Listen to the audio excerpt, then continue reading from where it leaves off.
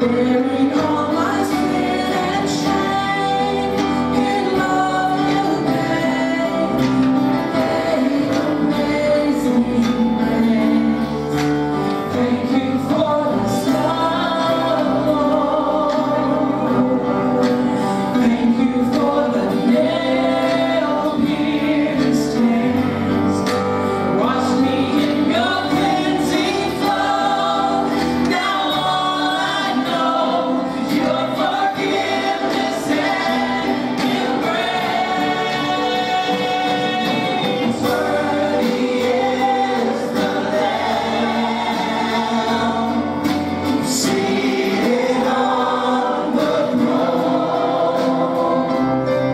I'll crown you now with many crowns. You reign victorious.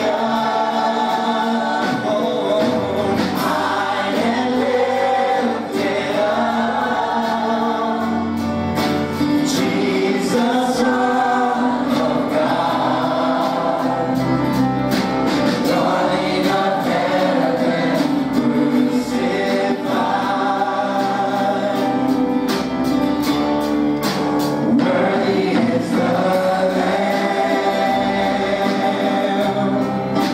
Worthy is the Lamb. Worthy is the Lamb.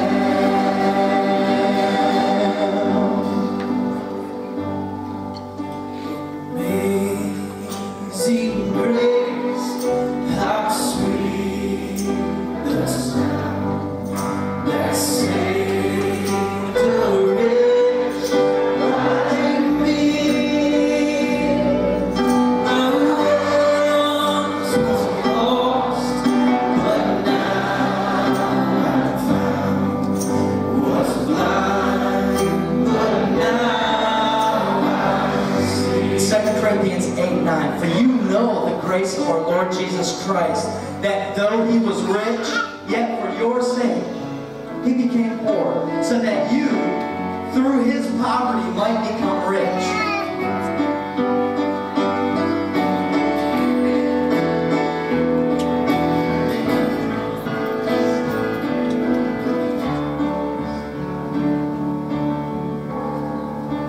Lord, I'm amazed by you.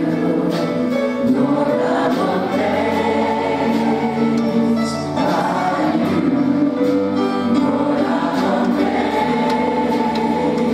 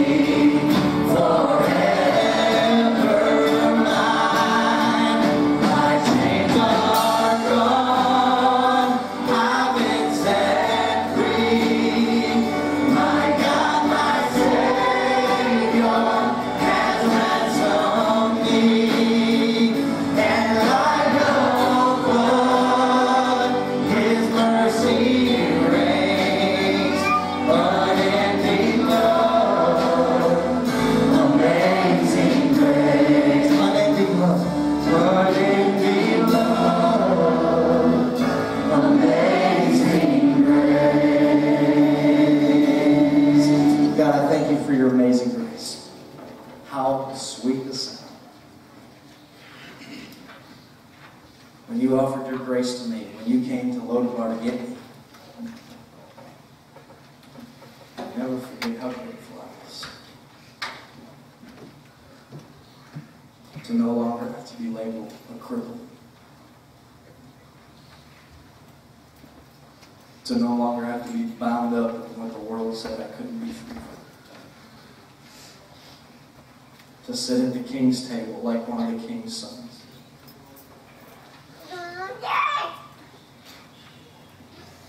What amazing grace. God, I'm so moved by the songs and God, what you've given me as far as going forward. Because I remember I was Mephibosheth. I was the cripple. That was me. And because of the blood covenant, I got free. I got to come out of Lodabar and sit at the king's table. And Father, thank you for your kindness, your amazing grace, God.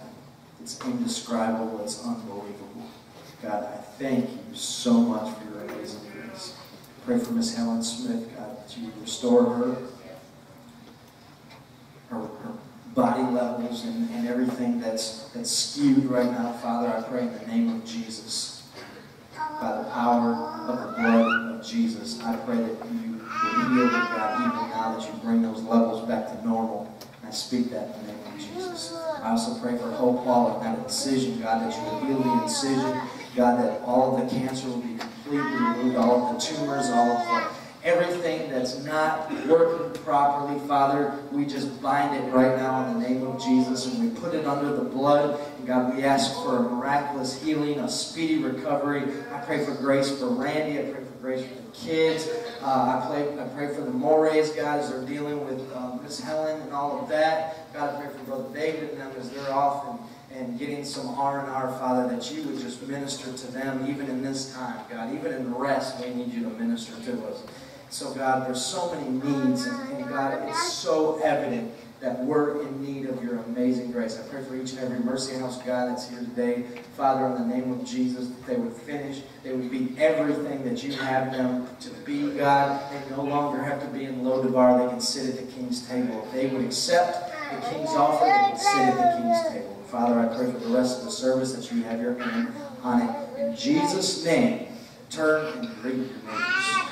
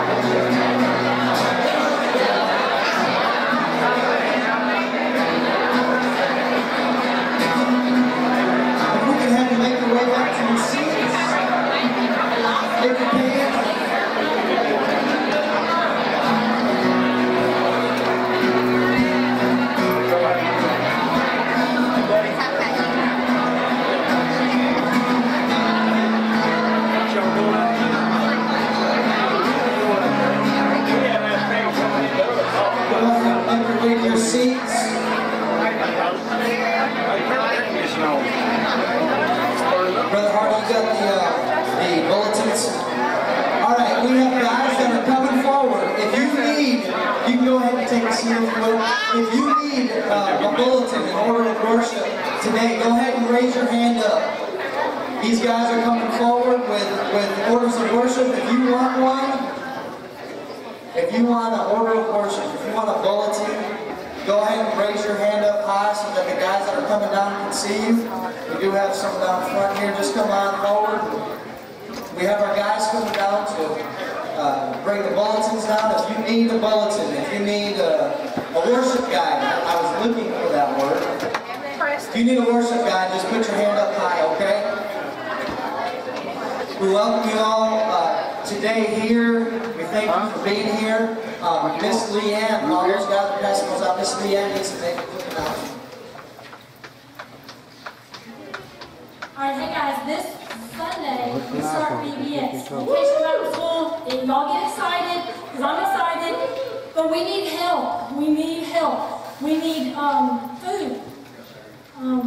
We're on a tight budget this year. We've got a lot we've got to get done, and we need food. And we've got a list of some things we may need.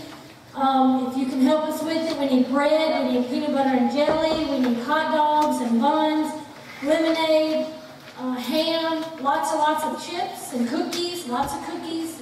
Can't have BBS without cookies. But we need those things, and we need your help to make this happen. It's come up on us fast. It'll be here this Sunday. Before you know it, we'll be up here Wednesday decorating.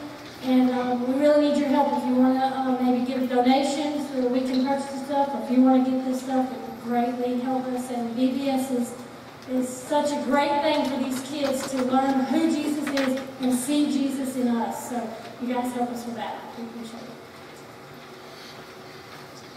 Can I have our guys go ahead and come forward to receive our offerings?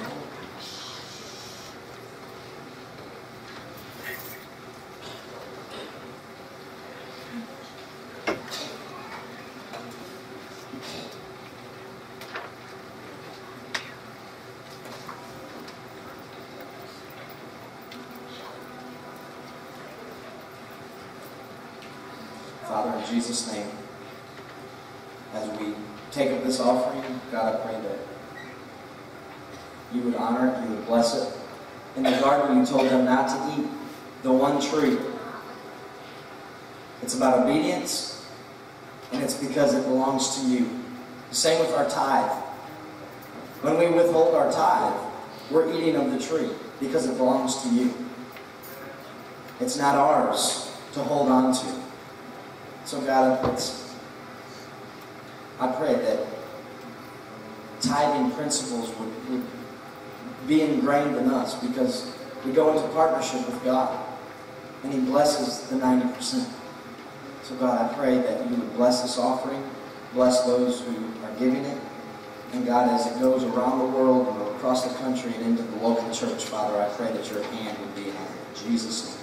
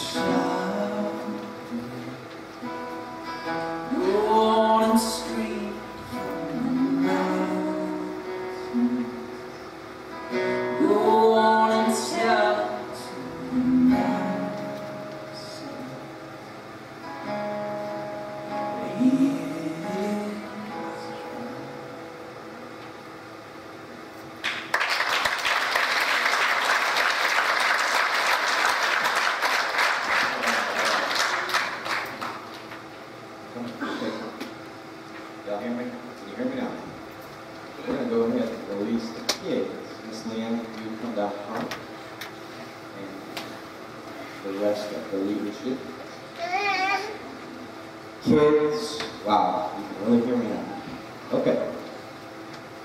Any kids, whether you're visiting or regular attenders, you make your way down front if you would. Walk down front, please. And the rest of you can be turning to 2 Samuel chapter 9.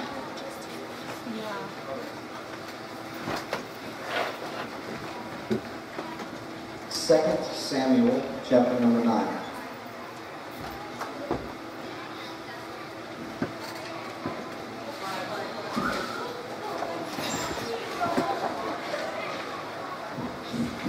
Have to have a memorial for that plant. Just leave it right there. Just leave it right there. Just go ahead and leave it. Hopefully that'll stay. Good save. Good save.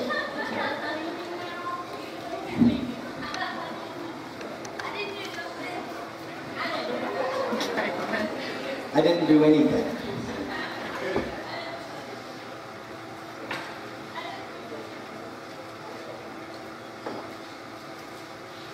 Second Samuel chapter 9, verse number 1.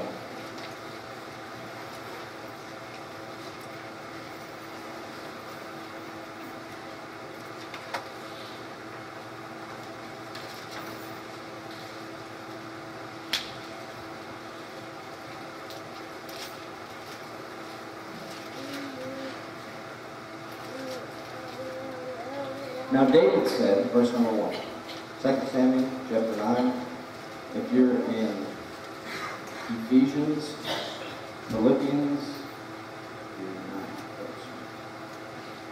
Come to the altar. It's kind of what's with the 2 Samuel. It's not like Genesis or something. That's easy to find. Now David said, is there still anyone left of the house of Saul that I may show kindness for Jonathan's sake? And there was a servant of the house of Saul whose name was Ziba. So when they had called him to David, the king said to him, are you Ziba? And he said, I'm at your service. Then the king said, is there not still someone of the house of Saul to whom I may show the kindness of God? In verse 1 he just said, kindness. And he said, in verse 3, there's a difference between your kindness and God's kindness, okay? That I may show the kindness of God. And Ziba said to the king, there is still a son of Jonathan, but he's laying at his feet. So the king said to him, where is he? And Ziba said to the king, indeed, he is in the house of Machir, the son of Amiel, in Lodabar. Lodabar. Now when Mephibosheth, the son of Jonathan, the son of Saul, had come to David, he fell on his face and prostrated himself, face down, in reverence and in honor. Then David said, Mephibosheth. And he answered, here is your servant. So David said to him, do not fear, for I will surely show you kindness for Jonathan your father's sake, and will restore to you all the land of Saul your grandfather, and you shall eat bread at my table continually. Then he bowed himself and says, what is your servant, that you should look upon such a dead dog as I? And the king called to Ziba, Saul's servant, and said to him, I have given to your master's son all that belonged to Saul and to all his house. You therefore and your sons and your servants shall work the land for him, and you shall bring in the harvest, that your master's son may have food to eat. But Mephibosheth, your master's son, shall eat bread at my table always. Now Ziba had 15 sons and 20 servants. Then Ziba said to the king, according to all that my lord the king has commanded his servant, so will your servant do. That's a good word right there. According to all that God commanded, will you do. As for Mephibosheth, said the king, he shall eat at my table like one of the king's sons. Mephibosheth had a young son whose name was Michael. All who dwelt in the house of Ziba were servants of Mephibosheth.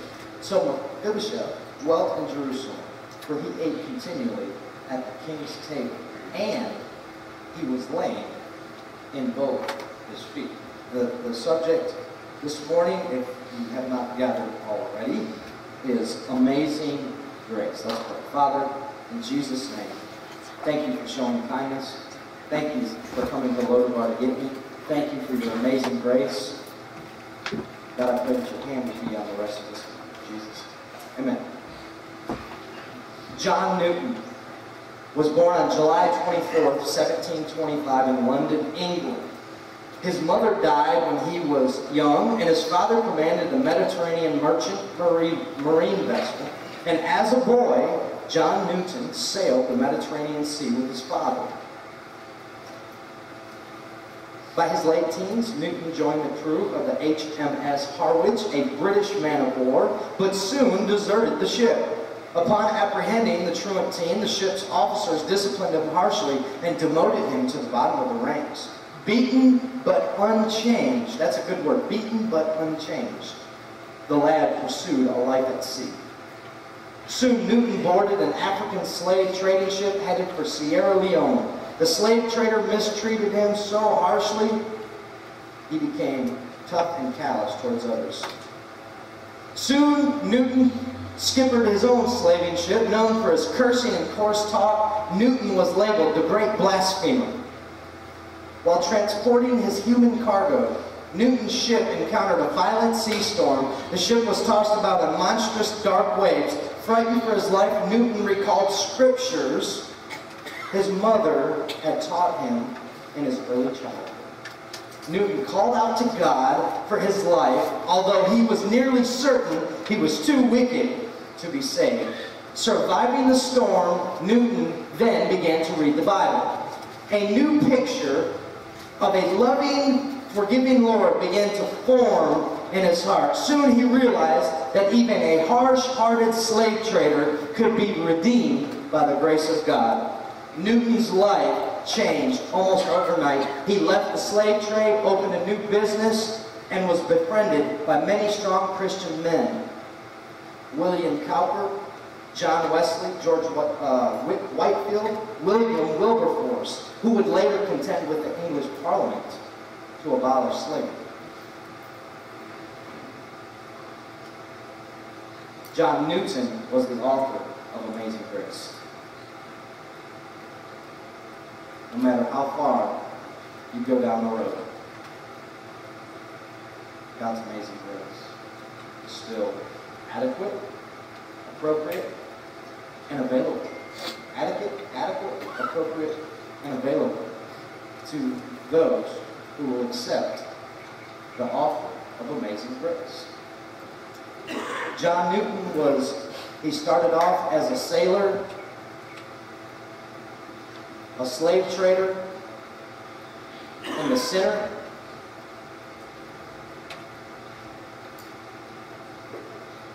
And he becomes a surveyor, a songwriter, and a saint. Amazing grace found John Newton, and he was changed forever. He was changed forever. Amazing grace found him. Part of the truth of what I want to deal with today is the fact that amazing grace finds us. Amazing grace looks for us. We aren't just so eligible that we just, God selects us for His amazing grace because we qualify on some list of some checklist. No, we're qualified because we're human beings.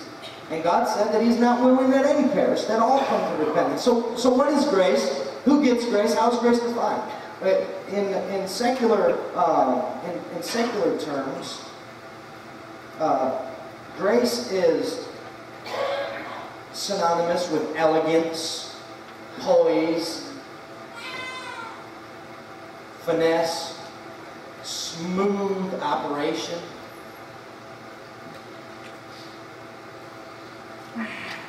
Biblical synonyms include unmerited favor, mercy, steadfast love, and in particular, in this text, kindness is a synonym, a word that's used interchangeably with grace. Now, kindness is 240 times in the Old Testament. This word, chesed, C-H-E-S-E-D, is the English transliteration, and it is more than just being nice to somebody. The word kindness that's used here is literally amazing grace. That is the literal English transliteration. And it has the idea of strength, faithfulness, and love. And the author, the translators of that word chesed didn't include just one word, because no one word was adequate to describe the volume, the depth, the immensity of the word chesed that's used when David reached out in kindness to Mephibosheth. It's strength with love, it's faithfulness with strength and love, it's love with faithfulness and strength. They're all intermingled, and you really can't have the one without the other, because it's the fullness of the word kindness that we get the word amazing grace, or the words amazing grace. Literally, if we were to define it in one statement, we would say kindness in this regard is amazing grace. And so I thought about you think about when, if you're preaching or teaching, you think about different titles, because titles bring everything together. Obviously, amazing grace was most fitting, but I thought about blood, brokenness, and beauty. I thought about going that direction, because those are the three angles that I want to deal with today. I want to deal with the blood covenant between Jonathan and David. I want to deal with the broken cripple, which is Mr. M. I like that. It's way easier to say. Mr. M, Mephibosheth. And then the beautiful charity. Charity is another word for love. Love is another word that describes grace. Okay? You know, in the fruits of the Spirit, I always wondered why grace was not in the list in Galatians 5:22. There's 9 fruits of the Spirit. I always wondered why grace was not part of that list.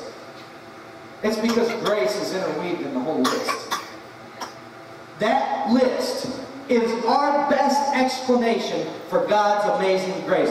The best that we can come up with: love, joy, peace, patience, goodness, kindness, gentleness, self-control, all of that. All of those describe God's amazing grace. And so, in this blood covenant, if you're taking notes, you could say number 1 would be the blood covenant.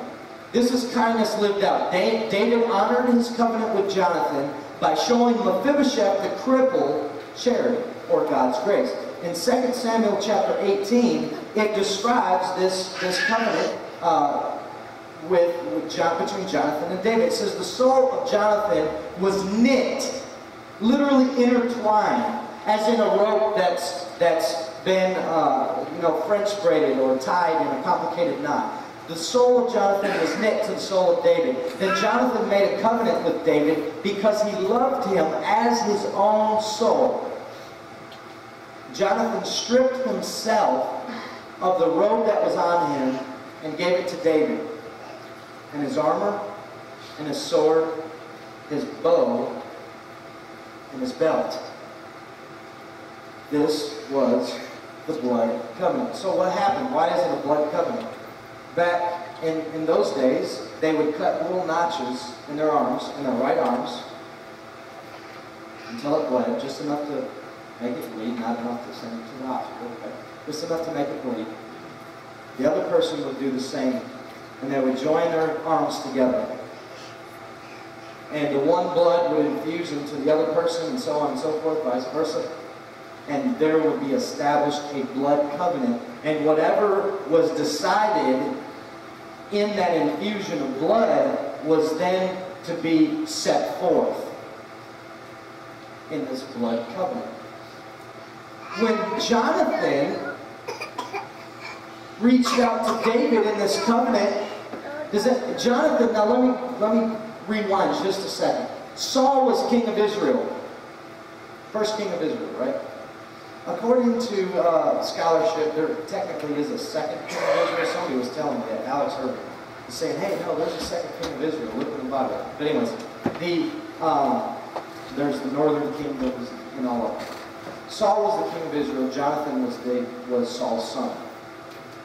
Okay? So, David, however, was anointed as king. According to the world standards, Jonathan had every right to the throne.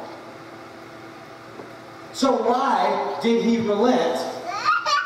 Why did he relent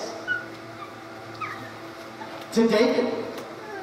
Why would you give up your throne, give up your position? Why would you give that up? You give that up on the basis that Jonathan recognized the anointing that was on David's life. He recognized this guy is who's up next. And I would be a fool to try to become king, even though by world standards he had every right to be king. He had the natural right. He was next in line to be king. Jonathan was supposed to be king, quote unquote. But Jonathan made a covenant with David.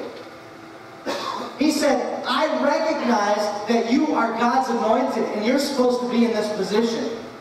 And so what did he do? He relented his position. He gave him his robe, the royal robe that Jonathan had. He gave that to David. He said, this is yours. You're the prince. You're the next one. You're it. He also took off his garments, his belt, his outer garments, and said, not only am I going to relent my position to you, but I'm going to relent my possessions to you. Because when we recognize the true anointing, I was going to wait to get to that part. Man, it's just so exciting to get to that. When we recognize, I'm going to just cut to the chase. God is anointed Jesus Christ to be the king in our lives. And we are Jonathan. And what we need to do is we need to take off our robe. We give up our position as in control of our life. We give up our possessions. I'm not saying don't have a bass boat and don't do all that. But if you would give them to God, when he gives them back to you, they'll be blessed. If you don't give them to God, they won't have his blessing on them. And you don't want them anyways. And so what happens is we enter into the blood covenant through Jesus Christ. He shed his blood on the cross. I put my arm up and I said, Jesus, I need you to infuse your blood into my life. I need you to take control. I'm going to give you position as king of my life. I'm going to give you my worldly possessions. I'm going to come up under your protection. Jonathan could have got a bunch of people together. He could have got people together. But he said, no, I realize the anointing that's on your life and I want the protection because you have God on your side. And that's the thing is when we relent to Jesus Christ, he is God's anointed. He is God's king. He's the one that's chosen. And if we would relent our position, our possession, our protection, and even our power. Jonathan had his bow and his sword. He says, look, not only do I want to give you my position, my robe, my possessions, I want to submit to your protection, but I want to give you my power. In other words, all my skills, my abilities, that which I have to offer the kingdom, I give them to you, and you use them how you want. That's what happens in a blood covenant. As we relent to the anointing of God in our lives, we give him position. You are not on the throne of your life, and if you are, you're in a bad spot. You're in a bad spot. We give God the honor of our possessions, and when we relent them to him, he gives them back to us, and they're blessed. When we say, God, I need your protection. When I realize the anointing of God, you can't protect yourself and your family nearly as good as God can. And part of the issue that we are having is that we try to protect our own family and our own strength and our own abilities and our own powers. You need to take them babies, I don't care if they're 35 or 135 or 3 days old. You need to take them to this altar and you lay them down and you say, God, I need you to take protection, possession. I need you to take my kids. I recognize the anointing that's on Jesus Christ, and I need to relent that to you. My position, my possession, my protection, my power, everything I submit. I tuck under the blood and the anointing of Jesus Christ based on the blood that was shed on Calvary. We enter into a blood covenant. David honored Mephibosheth because of a blood covenant. He said, for the sake of Jonathan. And you know what? You may be Mephibosheth or not. We're all Mephibosheth in one sense. You know, God honors you if you're under the blood for the sake of Jesus.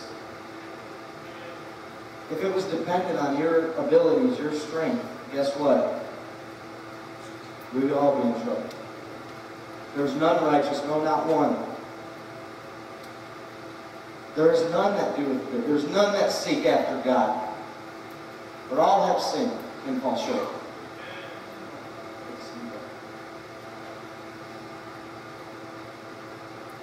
So we have the blood covenant. Go to the next one, Crystal, please. It's the broken cripple. Now,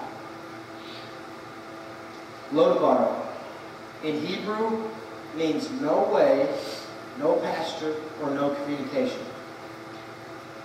Think about a place that's dry, that's deserted,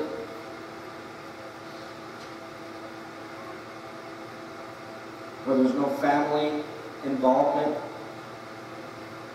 There's not a lot of food. You have to struggle for every bit of food. You have to struggle just to make it a day. That's Lodabar. If you look in 2 Samuel chapter 4, I'm not going to take the time to read it. 2 Samuel 4 verse 4 describes what happened to Mephibosheth. He was in the royal nursery. He heard about Saul and Jonathan. The nurse did. He was only 5 years old. Mephibosheth was. His nurse heard about Saul and Jonathan. And so the nurse said, I better get him out of here. And so she ran, and as they were running in a hurry, their feet got tripped up, and Mephibosheth's legs got bent under the nurse. When you see the word lame in the Bible, it's typically talking about ankle deformities. Sometimes it's hips, sometimes it's knees. But the very, very common thing was that if someone was lame, they had some sort of ankle deformity that hindered, if not disallowed, walking altogether. And so not only was he in Lodabar, but he was lame. He was laboring under a faulty pretense. He had no hope. Think about this. He was supposed to be the next king. How about in your life? What were you supposed to be? I was supposed to be a doctor.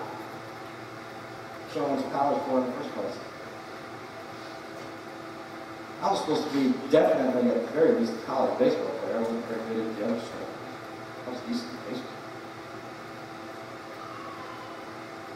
And you know what? It doesn't matter whether the nurse tripped, or he chose. You end up in Lodabar all the same.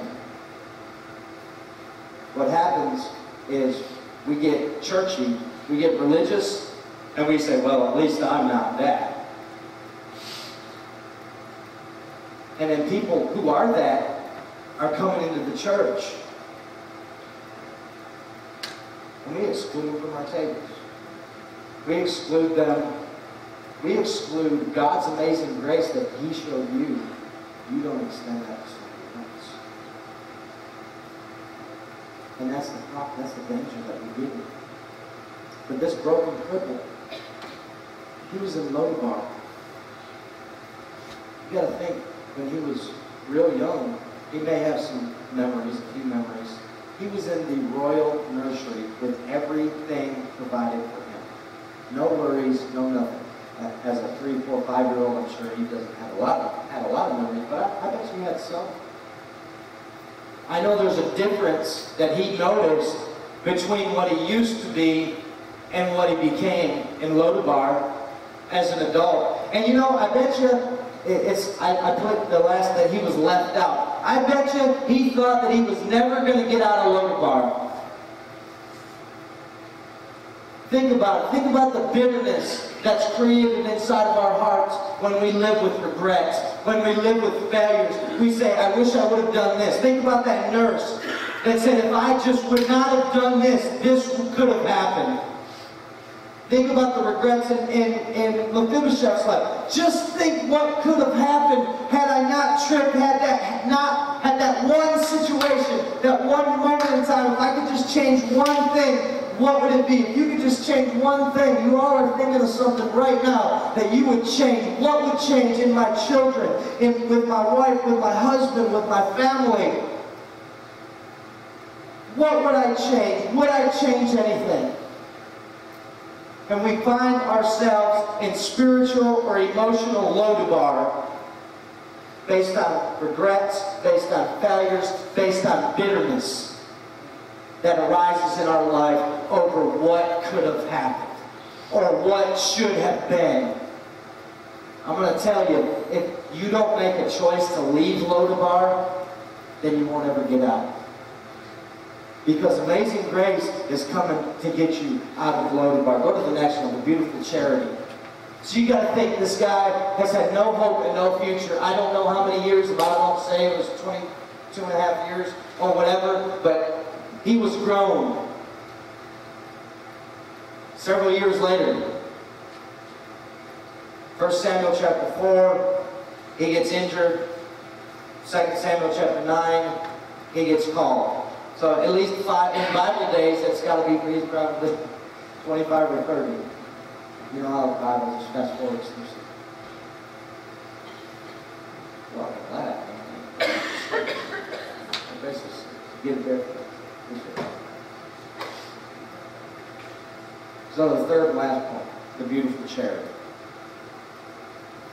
You have the blood covenant, which David is honoring Jonathan. Jesus is our picture here, and God honors Jesus. He honors you for Jesus' sake. So David one day decides, hey, is there anyone left in the house of Saul that I can show amazing grace to? You know, Saul tried to kill him. Most people that offend us, we shut them out, we hold them at arm's length, we become bitter, we hold unforgiveness. That's not what grace does.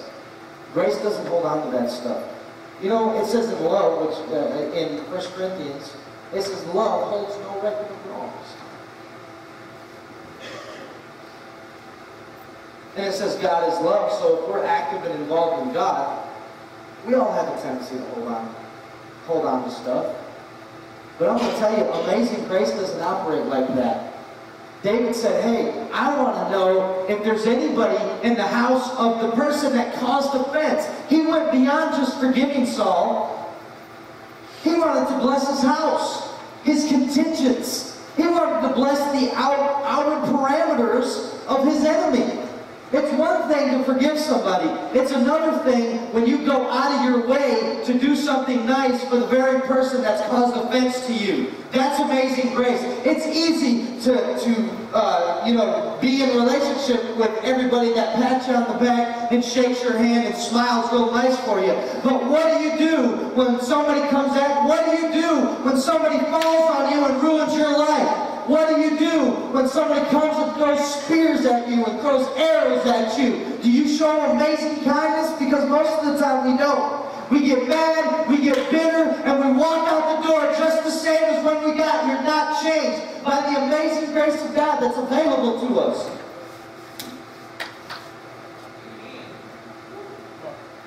You know? We leave out, all right, we have church, great. Why do you even come? Go home and watch TV. It's going to be a lot easier than getting your kids up, getting ready, getting dressed, putting your makeup on, whatever. Unless you don't put makeup on, that's good. Why even come? If you didn't come to receive from God, then go home. I don't want you to go home. You can go home. Lock the doors. But seriously, people come every week in and week out. And Amazing Grace is available every single day, every single week. You know, you got to come in these doors to get God's amazing grace. But we're so consumed because somebody caused us to be lame. We're so consumed because of our own lameness, our own hang-ups, our own insecurities, our own battles, our own struggles. And David said, hey, I don't want to be offended, because he knows that if he releases that unforgiveness, it frees him up. And if you release the unforgiveness, it doesn't matter about the other party. They may still be dumb. But guess what? You're released. You're free. When you hold unforgiveness, you're carrying your own self around in a box. You ain't carrying nobody else. They ain't bound, you are. We are bound. And that's what happened is with me in my own situation, is when I released the unforgiveness towards certain individuals, guess what? I became free. And now whatever God does with them, whatever they choose to respond to God with, that's on them. David said, I want to show kindness. I want to show amazing grace. How about you? You show amazing grace to people? There's some other amazing things I've shown to some people. I've shown some other amazing stuff, but how about amazing grace? Because if your life is hid with God in Christ, you're to show other people amazing grace. David said, I want to show kindness. Not only kindness, I want to show God's kindness. You're wasting your time if you show your own kindness. But if you ever allow the Holy Spirit to come in you and change your life and just totally infiltrate you and take over, you give Him your position, your possessions, you give Him your power, your skills, your abilities. It's amazing what God can do. Now, when David's servant came to Lodabar, Mephibosheth could have said, I'm not going. You do not have to accept God's amazing grace. That's your choice. But guess what? It's available. It's available to you. The only reason that your life don't change, guys, and everyone else, is because you don't accept the invitation from the King. That's it. Now, is everything going to be perfect? Well, I want to tell you, my imperfections are a whole lot easier to deal with today. He told them, don't fear. Don't be afraid. Why? Because faith is the opposite of fear. And when you come into the King's table, you don't have to have fear. He has not given us the spirit of fear, but power, love, and a sound mind. He said, don't be afraid. He said, I'm going to provide for you. I'm going to give you favor, no longer failure. He said, I'm going to give you forgiveness. How do I know that? He said that He was going to restore the land. The reason the land was broken was because of the conflict that was wedged in between Saul and David. And of course, he was crippled. He said, I'm going to give you a feast and not a famine. He said, here's a big one, and this is something I thought was neat in here. He wanted to be a father and not a figure.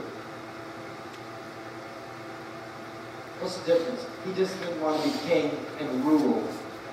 He wanted to be a father. He wanted to teach Mephibosheth. He wanted to offer Mephibosheth that which he didn't have because of his crippling.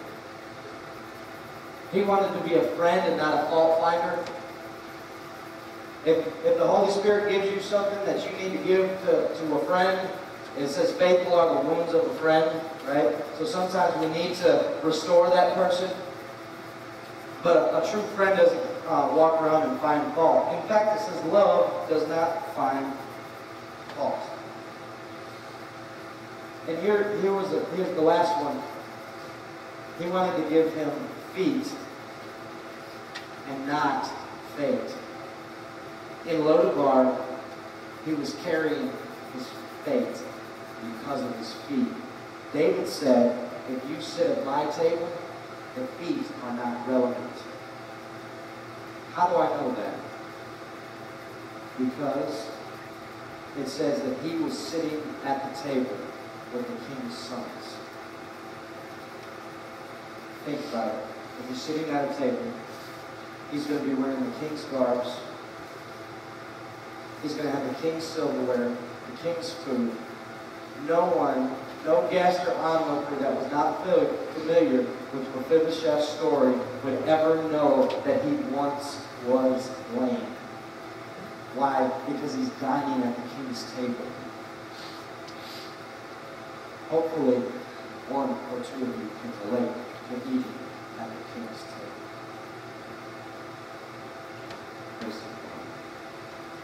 So I guess my heart. John Newton, Amazing Grace found John Newton and changed his life forever. Amazing Grace found Mephibosheth. God honored the blood covenant. He looked upon a broken cripple with beautiful charity. He had a beautiful charity to offer. And I believe that there's people here that are concentrating on their lame experiences.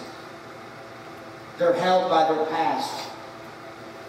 They're held by unforgiveness. They're held by regret. What could I have done different? And I guess the invitation, go ahead and start. I guess the invitation this morning, and Robert's going to be down front. If you need, I'll pray with you. They can continue on. Amazing Grace. Have you accepted it? Have you ever accepted it? Maybe you haven't. Maybe there's possessions that you need to give to God. If you give them to God and He wants you to have them, you'll get them back better than you've ever had. Is there a position? Are you king of your own life or is God? How about your skills and abilities? Are you withholding your skills from the kingdom of God? If you are, then you're the king of your life, not Jesus. How about Amazing Grace? Are you lame? Are you in Lodabar? Spiritual Lodabar? Left out? Empty? Alone? Broken? God's amazing grace is available. Let's pray. Father, in Jesus' name.